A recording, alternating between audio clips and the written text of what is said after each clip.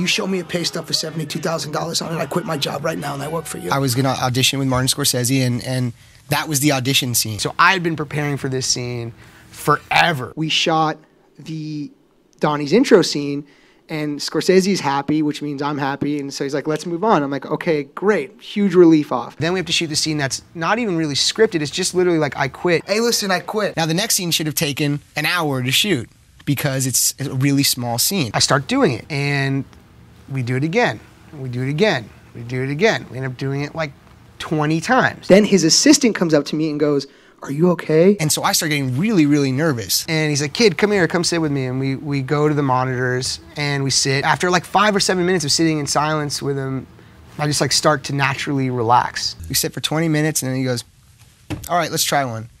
And we did it like once, and that was that.